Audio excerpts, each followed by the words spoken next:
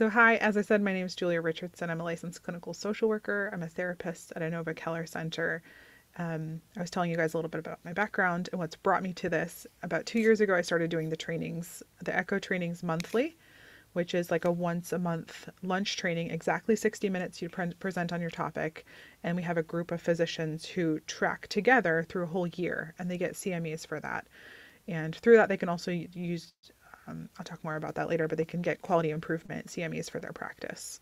We coach them through that if they want to use mental health as their quality improvement measure for the year, which they're all required to do now. I started training on that 2 years ago and really enjoyed it.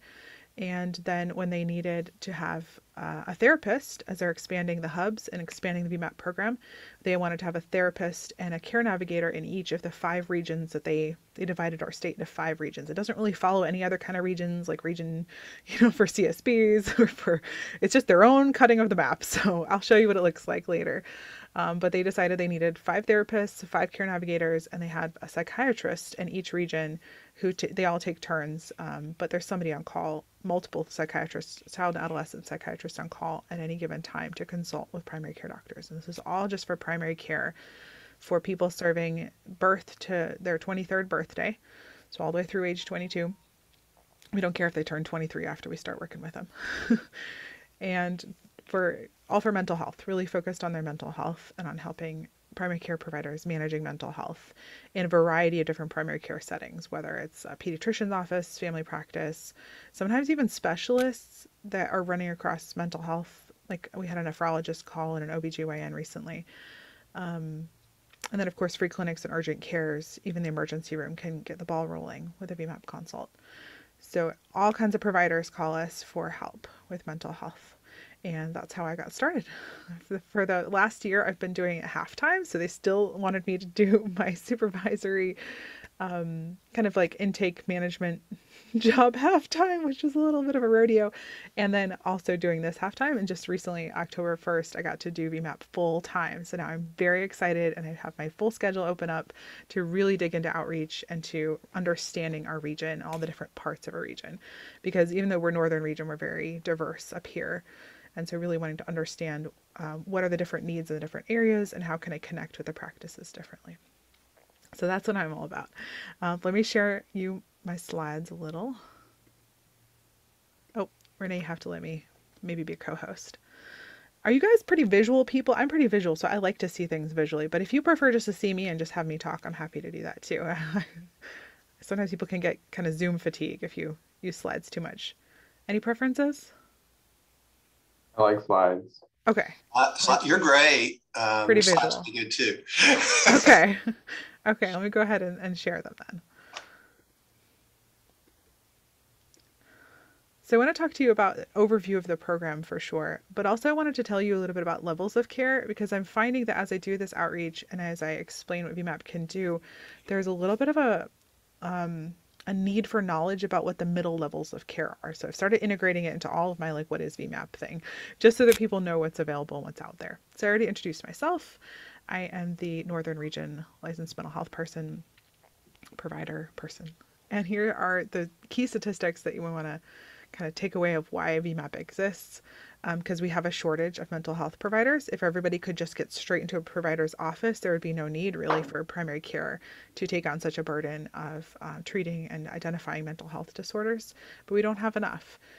And in Virginia, there's only 13 child and adolescent psychiatrists per 100,000, which they say is a very bad shortage compared to where they would like us to be. And over 65% of pediatricians in 2017 said they lacked the mental health and behavioral health knowledge and skills that they needed to treat.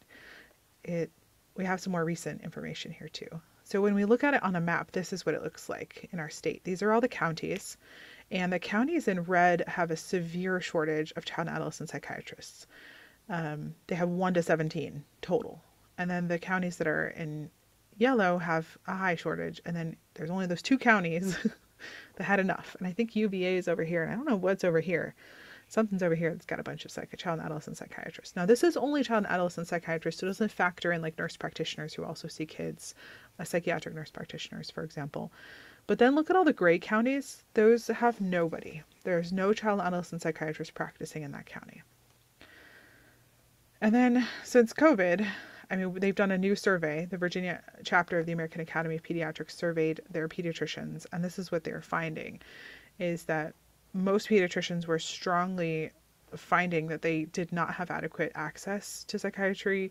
They didn't have adequate access to therapy. They didn't feel like they were able to meet the needs of children. And when they needed a consultation, they were not able to receive one in a timely manner.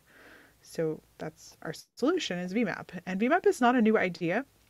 Having a statewide supportive consultation program for primary care providers for kids, not new.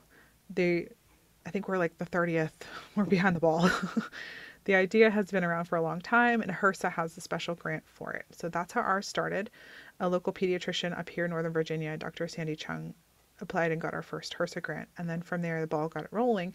And the state has now decided to fully fund our program. So it's not just a consult line, but it's an education program. It's full consultation with both psychiatrists and therapists and care navigation as well in all the regions. They're really expanding capacity with all that. The 4 pillars or central tenets of VMAP are education, consultation, care navigation, and eventually a telehealth component to the consultation. So we want to be able to have telehealth consultations where we could kind of co-consult with the provider. So the primary care provider could like use some kind of telehealth platform for the psychiatrist or therapist to speak with the patient alongside them and help guide them. So right in the middle of COVID, our budget was up. And we figured we were going to get cut from the budget because, we're a little program and there was a lot of state revenue loss because of COVID. But they decided to come through and gave us an extra $5.4 million for COVID. I mean, despite all the COVID shortfalls in the budget. And we're now fully funded for psychiatrists and therapists in all of the 5 regions. And they're actively working on hiring all of them. So you can see we still started with this HRSA money and then the grant from Fairfax County and some money that was raised privately, but now it's majority state money. And they've committed this for the next 2 years, and we have strong bipartisan support for this issue. It's not something that they've given us any indication that they don't think will continue to be funded or be successful. In each of the 5 regions, this is how they've split it up, which is kind of like, I scratch my head too sometimes because I'm like, wait, what? But okay, this is how they split us up. And they have partnerships in each of these 5 regions with really big community behavioral health providers. And they really wanted to have a partnership in each region and have therapists and psychiatrists in each region who understood behavioral health needs and also availability of resources, how to get through those resources, what the economy of mental health is in those regions. And so as you can see up here in Northern region, I'm placed at Inova. So I'm an Inova employee and a VMAP employee in the partnership. And then a lot of our doctors, I think all of them right now are through Children's National, and they are in partnership with VMAP as well. So when we are on VMAP time, we are entirely on VMAP time. We are not in clinic. We're not seeing other people. Right now, here's our team. We have our team of psychiatrists who are all amazing child and adolescent psychiatrists who each specialize in something different and cool. So if somebody calls on a day where I know, like, oh, that's Dr. Register Brown's thing, autism and developmental differences, maybe we could wait until Monday and call her and always talk through that. It's amazing to have these resources. And then Millie DiPatricio is our care navigator. She's full-time, just does care navigation for VMAP, which is helping families. I'll go into a little bit about what a consultation is. It's a call on the phone. The primary care doctor or office has to contact us first and say, hey, we would like a consult. They can do that online in our form, or they can just call us. We have a phone line and we answer 9 to 5, Monday through Friday. But because of the consult time, we ask them to call by 4:30 at the latest, just to make sure we have enough time to consult that day. And then the psychiatrist provides assistance. They provide recommendations for the primary care, and they kind of guide them in case conceptualization, diagnosis, prescribing, kind of considerations of family, biopsychosocial, and medical care considerations and implications, and then level of care referral for sure. Like what level of care would be the right thing. That guides care navigation. The notes from those consults are emailed to the provider within 2 days without any PHI involved. So no names, date of birth, anything like that, so that it can be a little bit more secure. We still email it encrypted, I think. Yeah, we always email them encrypted. And then consult with a licensed mental health provider, very similar to the psychiatrist.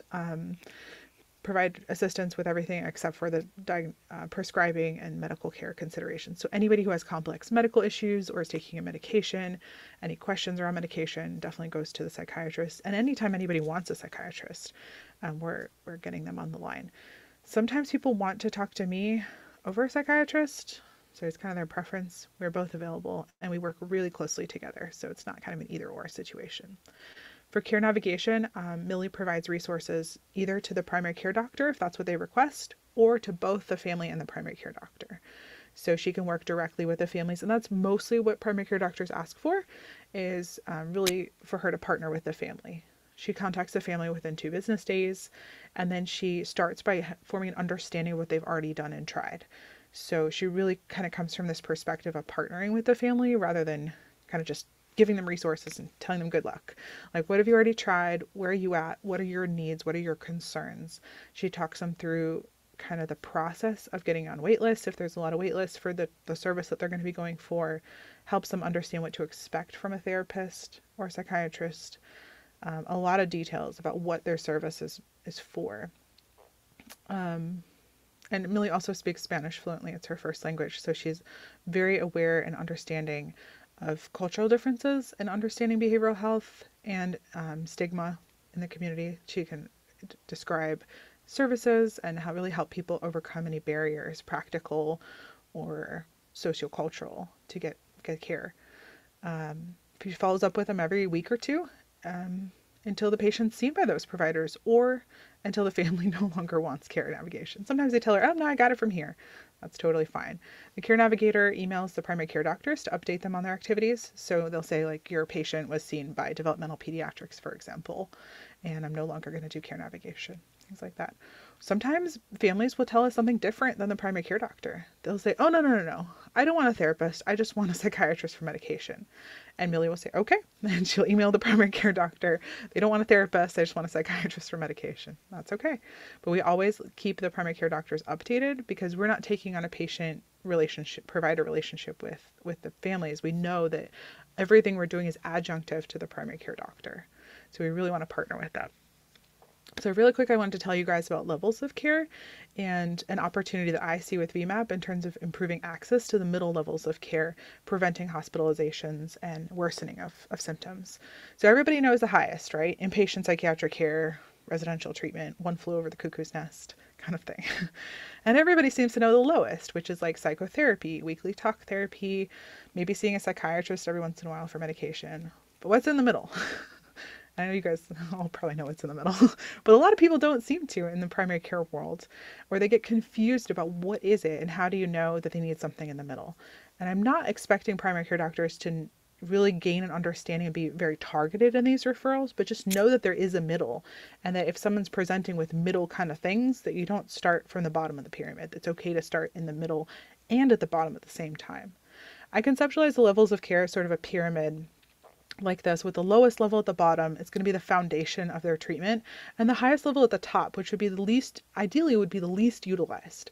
Unfortunately, these days, when we look at care utilization, it's more of an hourglass with a lot of inpatient treatment and not enough utilization of intensive outpatient and other more intensive programs to keep kids out of hospitalizations. So we often find kids floundering or not making progress in the lowest level of care, and then kind of just going right to the top of having an inpatient stay or a residential stay. We really would like to see kids getting referred more often and appropriately into more middle levels of care. So what are those? So the next level up from just outpatient therapy would be intensive in-home therapy, applied behavioral analysis, like intensive outpatient program, which is what I was talking about 9 to 12 hours a week is usually what they are. Partial hospitalization is 20 or more hours a week. And these are defined by insurance. This isn't like program to program. They do differ a little bit, but that's the minimum insurance requirement for those to be billed as IOP and PHP. And then there's this cool thing right between partial hospitalization and crisis stabilization called residential prevention, or it's an oxymoron. You guys have probably heard of it. In-home residential or virtual residential, which is an oxymoron, but it's a really cool program that's only available to some parts of the state and some kinds of insurances, but it's a good thing to know about that it does exist.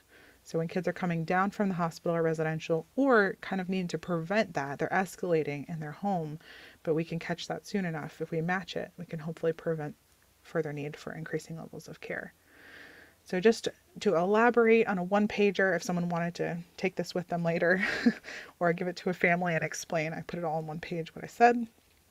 I really like to stratify it based on intensiveness of how many hours a week it is. So it's like kind of moving on up. And then I put it all on one slide with the top and the bottom in case somebody likes it and they want to print it out. This is something that I get from my echoes, my echo trainings. I often put a lot of information, dump it in a slide, because then it can later be a resource, but I'm not going to read to you from there. So we're really hoping that more primary care providers will consult and will register. They don't have to register, but they certainly can. And we really hope that they'll join us for education. All of our education opportunities are at vmap.org, and they break down into two basic versions. It's the echoes that I talked about, which is the monthly lunch trainings, where you commit to doing it for about 10 months and you're with the same cohort of PCPs and trainers. And there's a lunch talk on a different topic, really important topics, like really to the point information. We only talk for about 20 minutes, 25 minutes. And then we have a case presentation and apply that information to the case presentation. It's pretty cool. And then our REACH program, which is a 3-day intensive training program. REACH itself calls itself a mini fellowship, which I think is kind of weird, but it's really focused on behavioral health for pediatricians and for primary care providers who see young people. So it's really focused on like prescribing, therapy, psychopharmacology, all the interesting stuff. And it's run by child and adolescent psychiatrists. VMAP has trained its own trainers. So now providers don't have to pay as much and go to the REACH Institute to get it. All that information's on the website, and there's actually one upcoming November 5th through 7th. So it's usually a Friday, Saturday, and Sunday, all virtual since COVID. So any primary care provider who sees kids and young adults in the community could register for that. It's $100 for their CME certificate, just for the admin part of that and the processing. And that's it. So our kind of parameters are our call center. Patients have to be 22 years or younger. Patients either have to be a Virginia resident or they have to see their provider in Virginia, one or the other. Sometimes we have patients who maybe live in Maryland. If that's the case, sometimes we work with like Maryland or DC version of VMAP, but those are our general parameters. So I want to leave some time for questions. I don't want to talk too long. Thoughts, questions? Julia, I remember yesterday you said that they don't have to be documented either. Is that right? Oh yeah, people don't have, there's no payment, there's no requirement for families. We work with undocumented families. We work with all different situations, kids on probation and kids with different kinds of insurance and multiple insurances and lapses of insurance and all kinds of complications, different language needs, different abilities.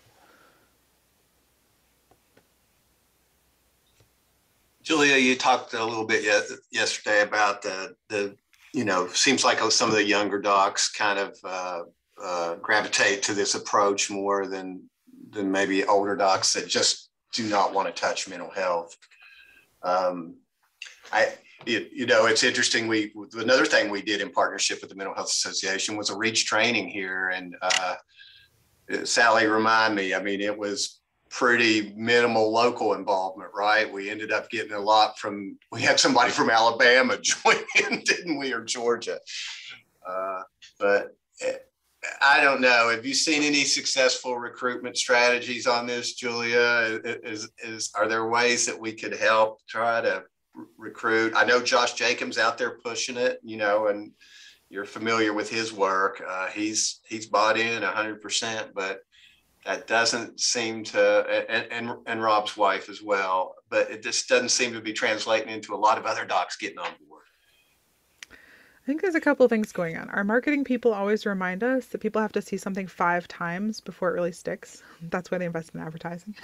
So VMAP has started investing a little bit more in advertising and being seen and visible. Whereas before it was kind of just like, we have this amazing thing you need. Why do we have to advertise it? Like, doesn't it sell itself? And so now they're recognizing they need to get it out more. And that's why we're trying to spread the word even to non-providers about what it is and how to ask for it and how to just make it part of the normal system. I think we also talked yesterday about primary care providers being very stretched right now. Since COVID, it has been absolutely grueling to be a primary care provider. I mean, it's been hard to be a human being, but to be a primary care provider and keep up with the changes day to day, hour to hour, for the last almost 2 years, it's been very grueling. And then there's a lot of physical health stuff that's happened. A lot of families delayed well care visits. So then coming back into school, it was an onslaught. It was a total onslaught. There's also staffing issues. So a lot of them don't have the front desk staff, the techs, the nurses that they need in their offices. I see some of you guys are experiencing this too. It's tough. And so I think asking them to do another thing within their system, within their kind of like routine that they've learned, which, when we're under stress, we have to go back to like our routines and our strategies and patterns. It's a lot. It's a lot to ask. And so that's one of the things I try to address in all of my outreach and even my phone calls, consultations with providers is like, how do I make this more doable for you? And how do we make this easier for your office? So really kind of getting things ahead of the ball, like putting safety plans in your office, figuring out ways to integrate referral lists into your EMR if you're using an EMR that like prints off referral lists or something, having already handouts on sleep hygiene, on keeping a safe house if you have a kid who's cutting themselves or is having suicidal thoughts, having those resources available. So Innova actually partnered with a bunch of local providers and made a toolkit, and VMAP is working on making their own toolkit as well so that they can have that handy electronically and in paper if they want one, because that's a huge barrier. It's just like that, like, what do I have? What are my tools? How do I get used to using them? It also feels like a really high risk intervention to do a suicide assessment. I think a lot of them feel that and they're just like, I don't know. That's okay. You can refer to someone else who's an expert. But there is this kind of resentment I hear from some of the pediatricians of like, I wasn't trained to do this and now I'm expected to just do this. And it's really scary. I get that.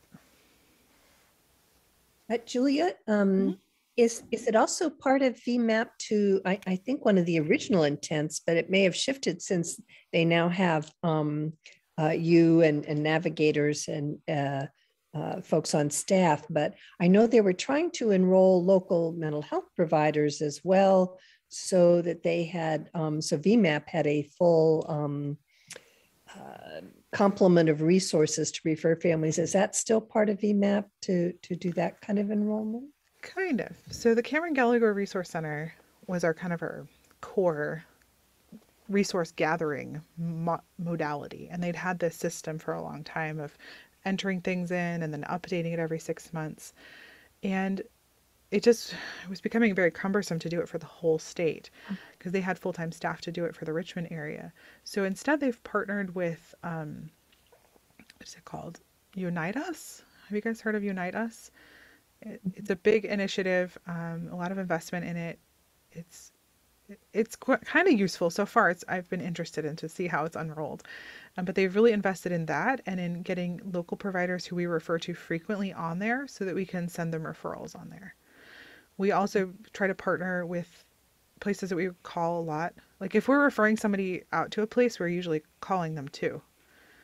Like we know these places. We know the providers we're sending them to because we're doing this all day.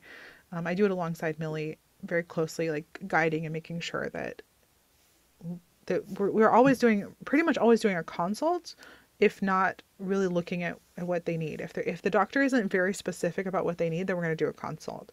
It's kind of common that they'll call for care navigation and say, oh, he needs a therapist. And I'll say, for what? Oh, for eating disorder. And I'll be like, oh, what level of care we're talking? Oh, I didn't think about that. I just thought eating disorder treatment. I'm like, okay, well, is this like what is vitals, last time they ate, hydration status. Like this could be a 911 emergency, or it could be, okay, yeah, we'll get back to them in a couple of days for a therapist. And so kind of talking through that, we were making sure that we're very clinically accurate with what we're referring people to. We're not just sending lists or anything like that.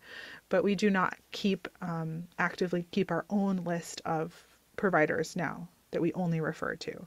We're really looking broadly. And with telehealth, we're all of us therapists and care navigators are talking throughout the state and linking up teens and kids who are very verbal with experts across the state through telehealth. That's been an amazing thing since COVID.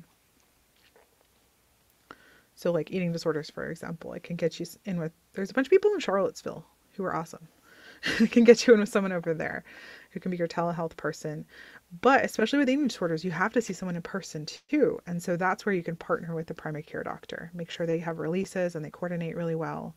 Maybe you can see an in-person nutritionist. That's kind of how we try to guide people.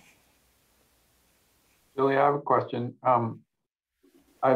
This to me seems like such a self-evidently good idea and a positive. I really don't see the downside. So I feel like I'm missing something of why there's any resistance at all to this spreading out. And I wonder where you are with capacity. Like when I see a slide and it says you'll be returned in 30 minutes, that's not my experience with just about any specialty referral or ask for help. So I think that's awesome. And you think that if that even happened once, it would just potentiate people calling and calling and calling. So can you kind of just sort of help me? What am I missing? What can we do to make this happen better? Definitely. Thanks, Rob. That's a really good question. And I struggled to understand it too, because I really saw myself as kind of like a hostess. Like, here's the menu, order what you want. I don't have to explain. You know what you like, you can order it. Like you're here as a provider. Like I'm not going to tell you what you need. But I'm finding that a lot of providers don't know what they need necessarily. And it's scary not to know something, especially a pediatrician or primary care provider. They know so much. They're experts on so many things. Like they have to know a little bit about so many things that not knowing about something is a little scary. There's also this scarcity mindset that is really sunk in, almost to the point of rejecting help. I've presented and tried to help physicians sometimes who are like, no, this is too good. What's the catch? Like they literally cannot wrap their head around it because it's too perfect. And they've just been so used to doing things for so long by themselves and not getting any help and not being heard and having all these seriously ill patients feeling like they're dumped on them. I'm also starting to really understand what it's like to be a primary care provider. There's really no end date for your patient. Like you don't finish with them. I mean, if they're a pediatrician, they grow up, right? But you don't have like an end goal. Like in mental health, we always have an end goal of discharging them, getting them better and discharging them.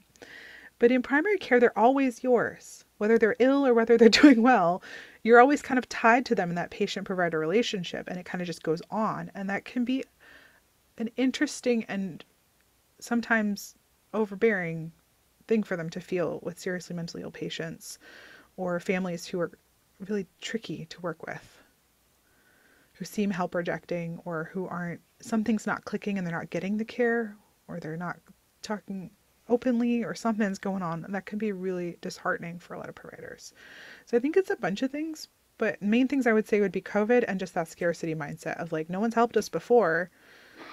And then there's almost a grieving process I see people go through of like, they're literally thinking of all these patients that they couldn't help.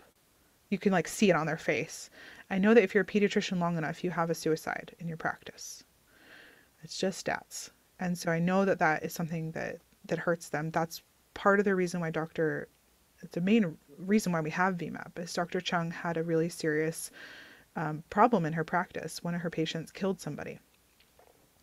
And she's very open talking about it. It was a tragedy and it deeply affected their entire practice because the kid had a pediatrician, a pediatric psychiatrist who retired. And he was on wait list to get in with somebody, and they were trying their best to manage his meds, and just he went very badly and he killed somebody. And it was just so tragic for their practice. And she talks about it. So connecting with that kind of grief is tough especially in the middle of a pandemic. So there's a lot of things to confront. What do you think, Greg?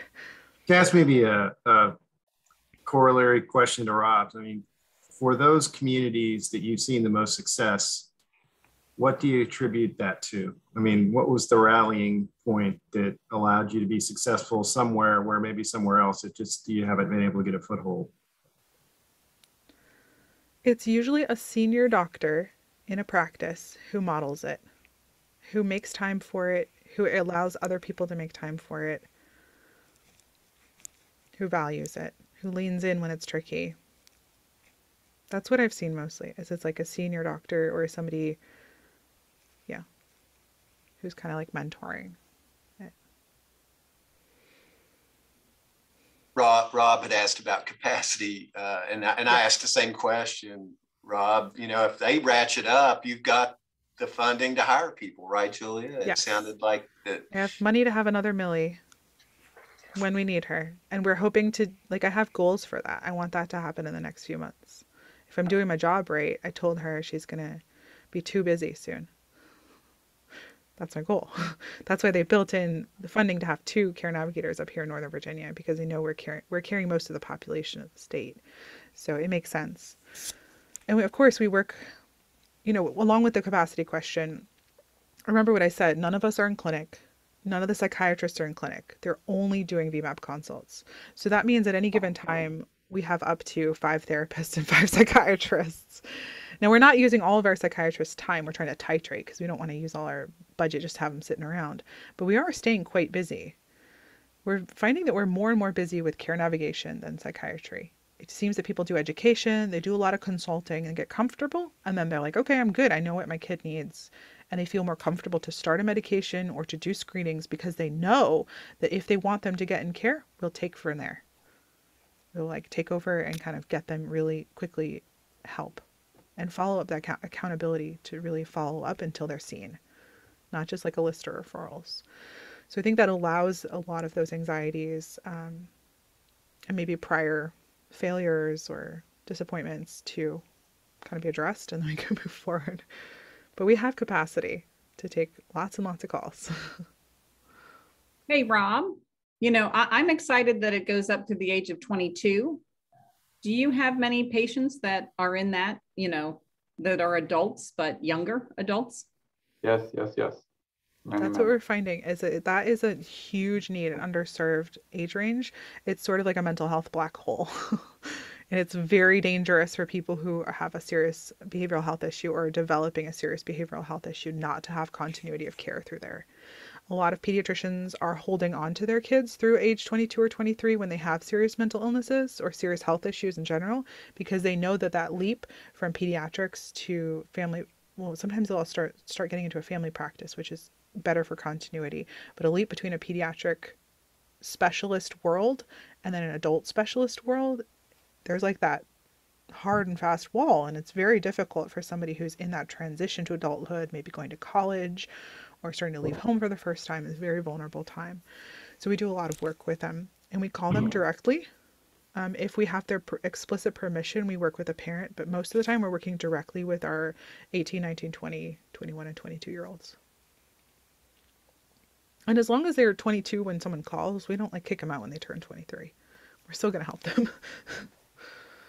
The state is actually talking about potentially expanding our age to maybe 25. We've been trying to push for that. Because we know that neurologically a lot of things change for girls around 22 and for young men around 25.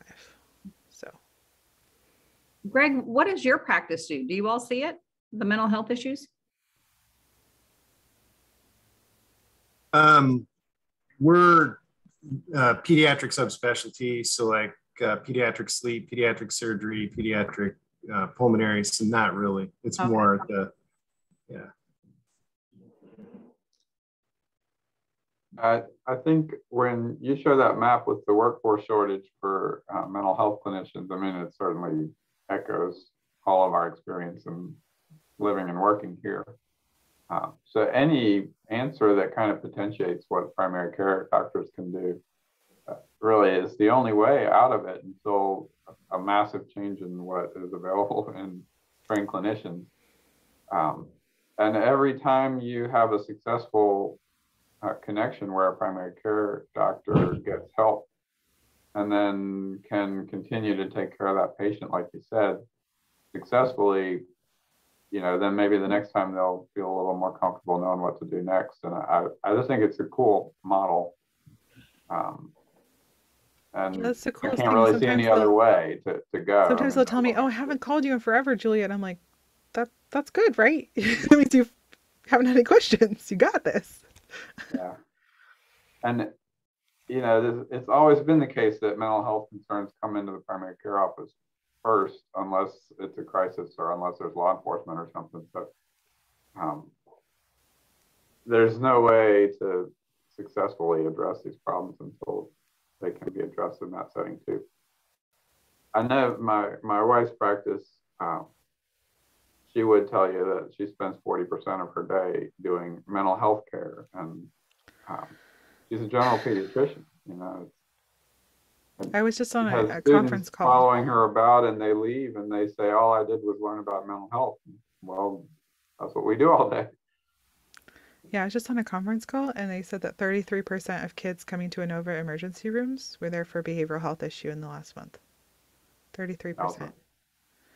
That's up from like 13-ish from years past. It's quite a fall. Year and quite a a half fall. has been very hard on young people and their mental health and their socialization and their Yes. general satisfaction with the way their life is going. So it's only been worse lately. Yeah, so definitely an increase in emergency room visits for pediatric mental health. Definitely an increase in primary care visits for pediatric mental health. And I think better and better screening, as they've made requirements for different kinds of screening, I think we're catching more and earlier, which can feel like it's its own kind of pandemic of mental health. But I think it's because we're talking about it. Kids are very aware of mental health. A lot of kids ask for a therapist now. When I was in high school, nobody would even know to ask for a therapist. But I'm hearing a lot of young people advocating, like saying, no, I need to talk to a therapist, Mom. Can you find me a therapist, Dad? Or I want to get on some meds for this anxiety. This is too much. I can't focus on my tests. Lots of things like that. So they're advocating. So I think we're seeing a lot more identification of what's there as well. I mean, this committee and the people on this call are interested in increasing access and trying to make things easier here where we are. The other thing that struck me about your presentation was when I look at that map, I saw our Fauquier County in bright red as a shortage area, and it's contiguous to Culpeper, which is bright green because of, as you said, I'm sure it's the UVA outpost. It's crazy that they're right next to each other. I wonder what opportunity that is for us, but I think there is one. And maybe there are ways we can be working more closely and directly with those folks. And that map is specifically for psychiatrists, but we found that when we did look at it for therapists and other services, it did generally mirror it. So we just used the psychiatrist as sort of a shorthand. The other thing I'm noticing in the last few years is more and more nurse practitioners who will see kids, psychiatric nurse practitioners. And that's a really cool opportunity for kids and young people to get seen sooner, but also sort of concerning for people who have really serious and complex mental health and physical health issues, because the psychiatric nurse practitioners, in my experience, don't have the really in-depth medical training around some of the strange complexities of how different medications, different health conditions can impact. Now, for a regular, straightforward, healthy kid with mental health issues, it's awesome they can get seen sooner. But I'm also seeing a lot of confusion sort of like in the market about what is a nurse practitioner? When can I see one of those? And what is a child and adolescent psychiatrist? When should I see one of those? So Millie and I are trying to work on how we talk around that. Well, luckily we work with a really awesome nurse practitioner, a nurse practitioner doctorate, and he's helped sort of guide me in understanding scope of practice from Keller Center, because he works with kids, and he works alongside all of our psychiatrists at the Keller Center, and really kind of understanding what is the difference there and what kind of patients would be really well served by going there and others who would be really well served by probably seeing a psychiatrist. Lots of things though. Yeah, Julia, we have one nurse practitioner with the psychiatric specialization in the county, in Fauquier County, none in Rappahannock. And I think there's one in like Middleburg too, right? Which isn't too far from what's her name? Dr. Donna, I think. Forgetting. Definitely a need for more. Another kind of just economy of behavioral health that I've seen, and a question I've asked many times is, there's this need, there's funding for the need. Why isn't the market, the free market, supplying supply and demand, right? And I'm finding that psychiatric fellowships for child and adolescent psychiatry are not getting filled. Doctors aren't wanting to do it. It's an extra level of training. It's more deferring of your loans and more interest. There just isn't a whole lot of support for fellowships, which is kind of too bad on its own. And then there's not a lot of recruiting into our state. So we only have a couple of fellowship programs for child and adolescent psychiatry. We have ECU and I think UVA. And so if we had more, maybe, like, why doesn't Innova have one? I've asked. If we have more, then maybe they'll stay. So that's another thought. But a lot of places are doing like telepsych for psychiatrists and nurse practitioners from other states. And that leads just like to another like layer of how well can you assess and treat an elementary school age person over telehealth? Aren't they better seen in the office?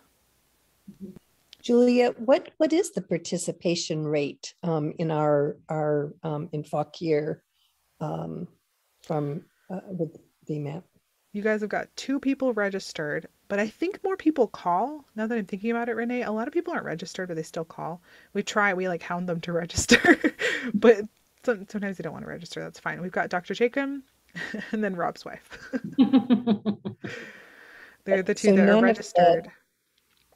None of the like Piedmont Family Practice or the primary care. I've tried reaching out to them, yeah. Mm-hmm. If you want to get further depressed, you can read the link that I threw up there. Some of you probably saw it yesterday, but it was from the Virginia Mercury, Julia, and it's just about the shortages in mental health providers and the ages of our psychiatrists today, and they're all aging out, going to retire soon. And as you're saying, the pipeline is nowhere near going to produce these types of professionals, and not just psychiatrists, but the Virginia Healthcare Foundation, Debbie Oswald's group's done some good research on this, and it's outlined in this article. Yes, we got our work cut out for us on that front, I think. Oh, Dr. Gleason, yeah, she's one of our VMAP psychiatrists down in the eastern region at CHKD. Yeah, I got excited. I was talking to people because we saw the article on the new pediatric psych hospital that King's Daughters is is opening in 2022. And they were, talking about how they're going to hire 400 people.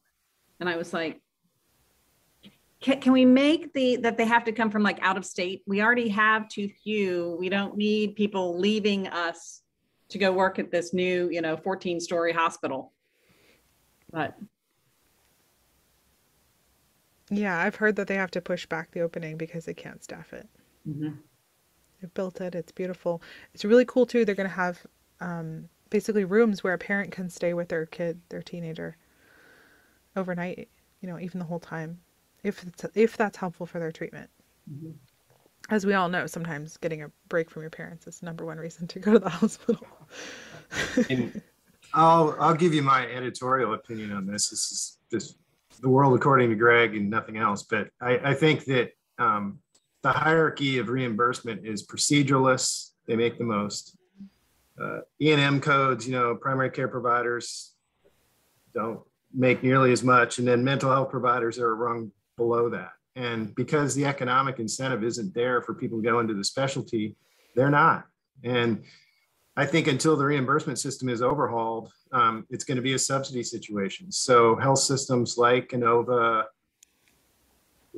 have to take responsibility for that because the private market isn't paying for it. And, I think I think it's unfortunate. It's not fair the way that different healthcare services are valued, from an RVU standpoint, but that's where the system is. And to think that it's going to be anything other than that, at least in the short term, so the PATH Foundation, VMAP, I mean, all these programs I think are going to carry the burden for this. I don't think it's going to change anytime soon. And that's just real unfortunate.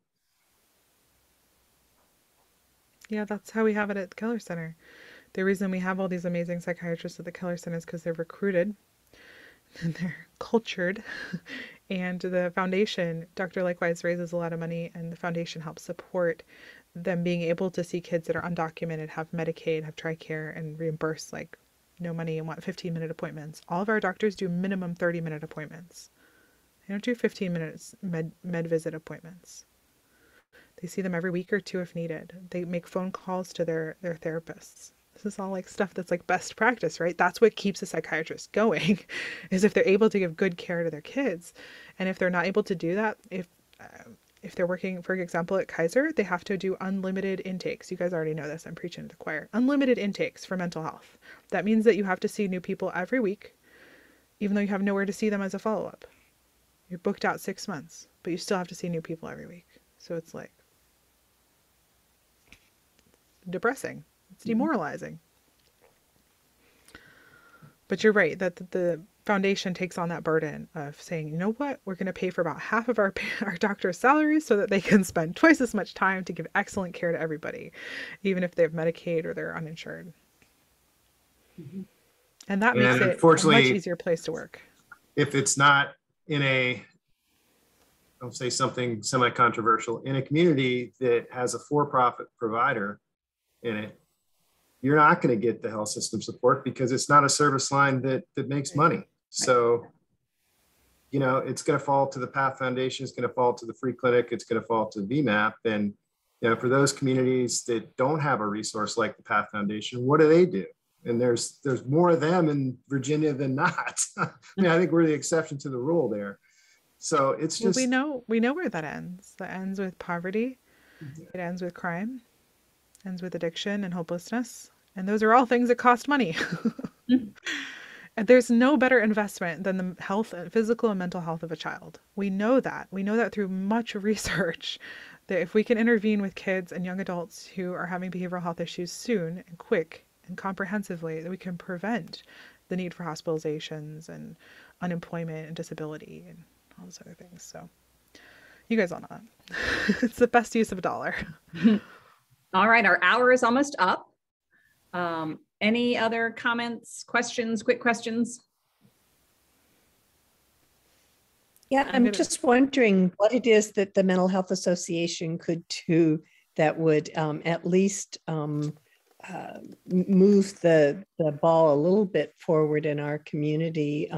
This strikes me as exactly the kind of thing we have talked about for several years, and it's being implemented in a way, it was hard to figure out how to pull it off for one community, but this makes so much sense. We were talking not just children, but especially for children. It breaks my heart if it's not really being used by people. So I don't know. We do have you talked about physician champions.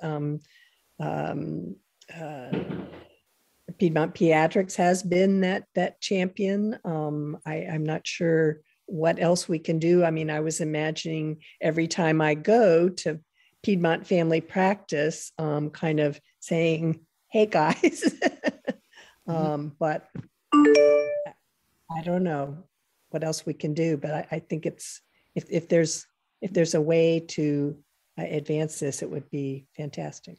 I kind of go back to that marketing thing 5 times. People need to see something 5 times. They need to hear about it 5 times before it sticks. So as a marketing tactic, if you can just keep talking about VMAP, keep referencing it, if you've used it, or, you can say, me. But Sally, maybe when all of us go into Piedmont Family Practice, we go in 5 times. Go 5 times in a row. Too. Not just 5 from me, but we all go in there and tell. Right. And I'll continue trying to reach out to them as well. We send emails. I'm going to try to go around in person to a bunch of providers and drop off information. Sometimes having something physical is very different than just being emailed stuff. We're all buried with emails.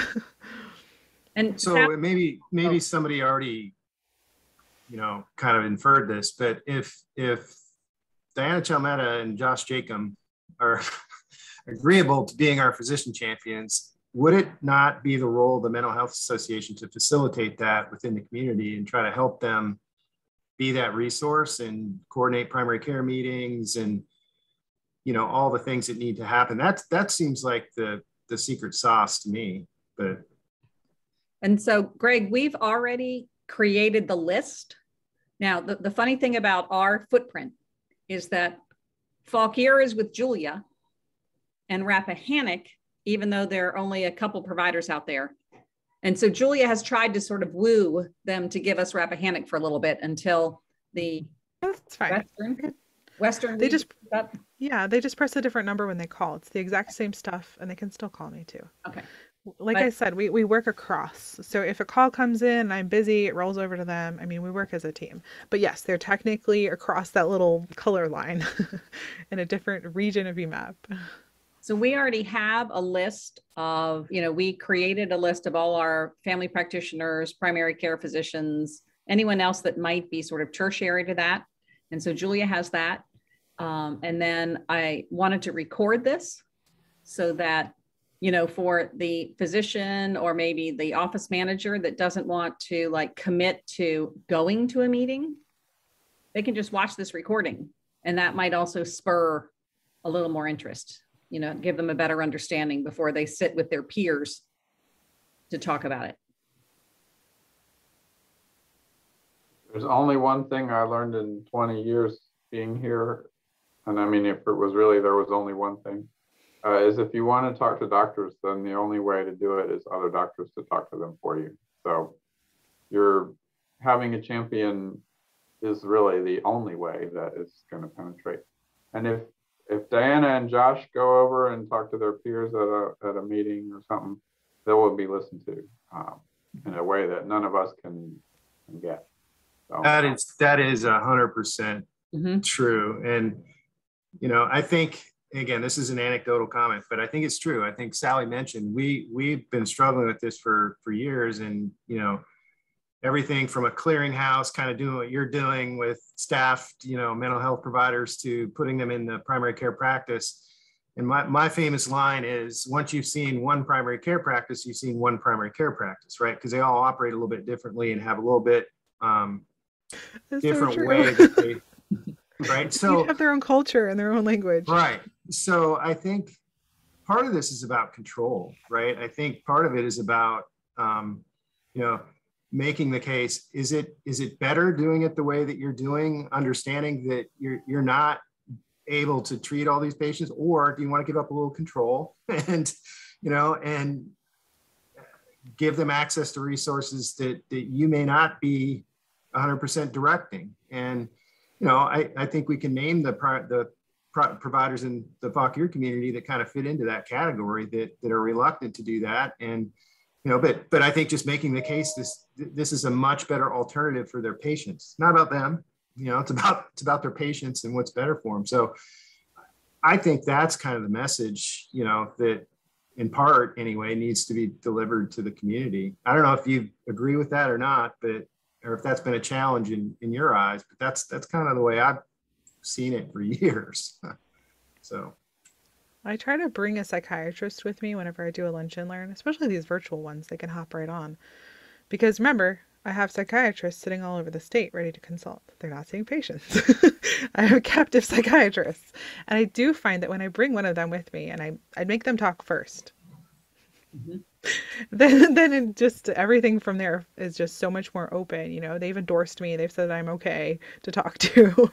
I'm not scary from the outside behavioral health world, kind of here to judge them or look down on them.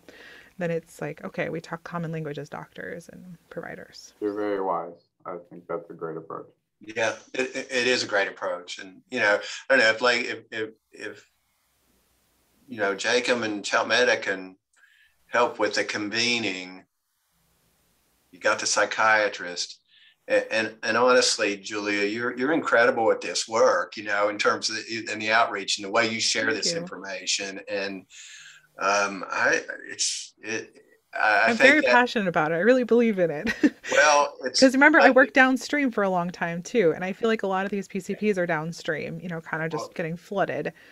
Yeah. And it's so nice. That all comes through. That all comes through in a non-judgmental way, and it is compelling. And so I think that maybe that's a direction we work towards here locally. You know, use our champions to convene. You know, hopefully get a few folks out. And I mean, if we get 1 or 2 converts, it's huge. You know, it's yeah. They all fall from there. They all call and say, "Oh, you talked to my colleague, but I've never called before." And I'm like, "Great. What's your name? I already know which colleague it is." You know, you tell me your practice name. I'm like, "Yes, I talk to them all the time." It just makes me feel like so happy when we got another one. I'm like, "Yes, got another one." But it's okay if it's only 1 too. If it's only 1, it just, you know, it starts that trickle, you know. And sometimes they'll just start by calling with just their most difficult kids or like in a crisis. And I'm like, that's okay. Like, that's my chance. Like, because that's what I do. I work in those higher levels of care. That's where I've always liked working, is doing in-home, doing PHP and IOP.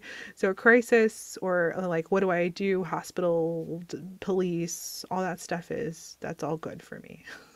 I'm comfortable in that. And I think that does help as well, because it's something they're very intimidated about, like TDOs and ECOs and all that. I did all that. So sometimes they'll call with an emergency, and then from there be like, okay, now that you're cool, can I ask you questions about something else? But yeah, it's one of our biggest conundrums with VMAP is why it's difficult to get the word out and get people using it.